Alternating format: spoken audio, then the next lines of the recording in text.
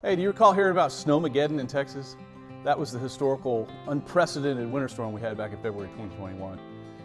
During this storm, many people across the state found themselves with no power and no heat, some for well over a week. Temperatures across a large part of the state went well below zero, which is kind of uncharacteristic for the state of Texas. And here at Cherry Hill Farm, we recorded a low temperature of -5 degrees. That's never happened.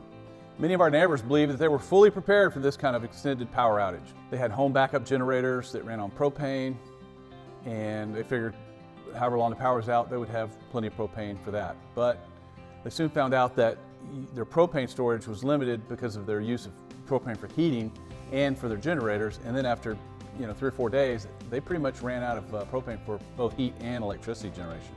What's worse is, it was weeks before they could get a propane truck out to refill the propane, because the roads were messed up.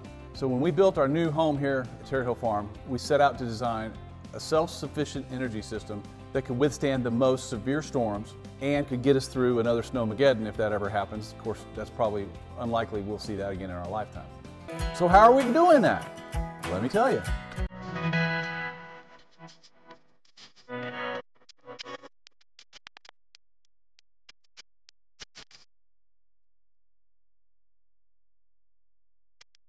Hey, welcome back to Cherry Hill Farm, where we are truly living 2 steps from off-grid.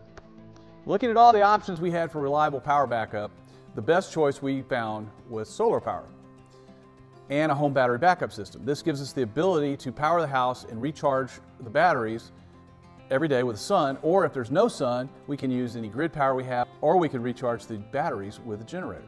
Being able to create electricity without external inputs from fuel or grid power was the only way we found to build a truly self-sufficient and sustainable power system for our home. Hey, we'd like you to be a part of our daily farm happenings. So please take a second and hit that subscribe button, and you'll be the first to know about our new upcoming videos or whatever we're doing out here on the farm that's crazy and fun to look at.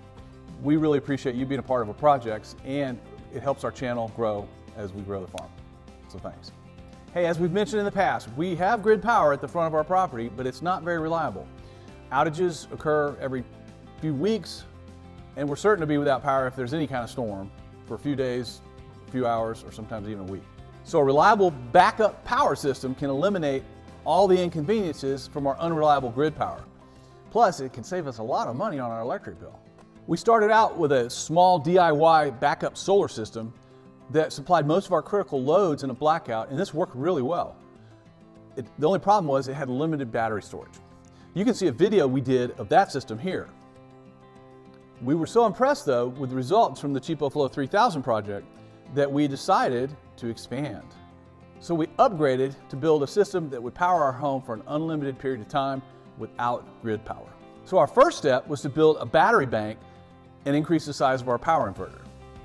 So we upgraded to a 6,000 watt split phase inverter, EG4 6000EX, and that should give us enough to meet our typical electric needs, which we've monitored over the last year to figure out what we use.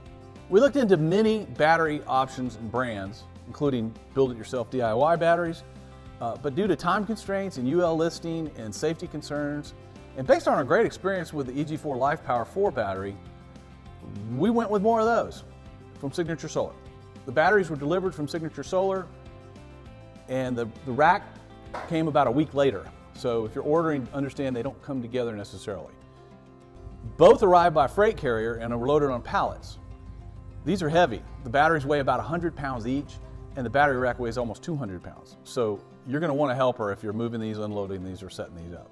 Installation wasn't difficult, but it was time consuming, and there aren't any really good instructions that come with the battery or the rack. We found the EG4 manuals online, and those were helpful. We also looked at some YouTube videos, and those were helpful as well. You need to take your time to make sure you install these batteries correctly. You'll need a torque wrench for the terminal screws here and in the bus bar. They have to be torqued to an exact spec, and you want a torque wrench that can go down to 60 inch-pounds, not foot-pounds. I found a nice and affordable one like this on Amazon, and it worked well. You'll need to provide cables to connect your inverter, and I went with 4-aught cables since I anticipate upgrading the system at a later date, and these can handle a lot of power. Good cables and quality lugs are expensive, but don't skimp on these. This is where most fire problems start, with bad lugs and bad connections. You can also invest in your own crimper and make your own cables if you choose to do that. For safety, you really need to include a T-class fuse with your battery bank. I sized my fuse to a 300 amp fuse based on the size of the cables. DC shorts can create massive arcs, and some fuses just can't stop those arcs. So you don't want to skimp on your fusing, and you want to get your T-class fuse as close to your batteries as possible. Once I got the batteries installed and connected the communication cables, I kept the batteries on for a day so that they could equalize and balance.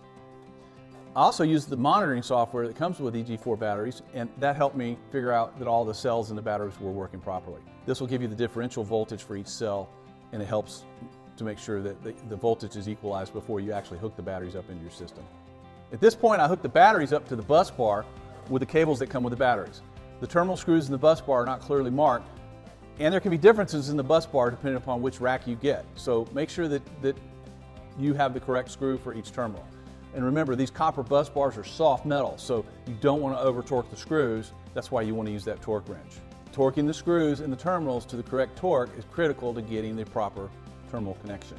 The batteries are grounded to the rack by these tab screws here, but you want to make sure with a continuity tester that the batteries are actually grounded. So test each one of these once you get them installed.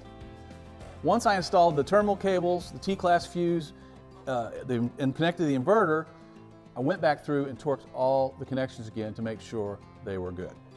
Once I confirmed that, I turned on the inverter and tested out the batteries.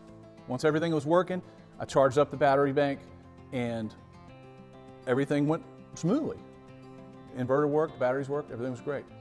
Based on the initial testing so far, with 5 of these 5120 watt-hour batteries, it meets the needs of our house for about 1 to 2 days without any charging from grid or solar. I'm using Solar Assistant to monitor everything remotely. I've also got the EG4 Lifepower 4 communication hub in here, so I can just check the state of charge instantly by walking up and pushing the button. If you have any questions or comments about our batteries or the system setup, please leave them in the comments. So our next step is to upgrade our solar panels. So we have a pallet of solar panels coming in today, and we'll be making a video on that, showing how we set up the battery system, the inverter, and the solar panels together. So stay tuned for our next video as we'll finish up this system. And from Terre Haute Farm, where we're truly living 2 steps from off-grid, we really appreciate you watching this video and hope to see you back here soon.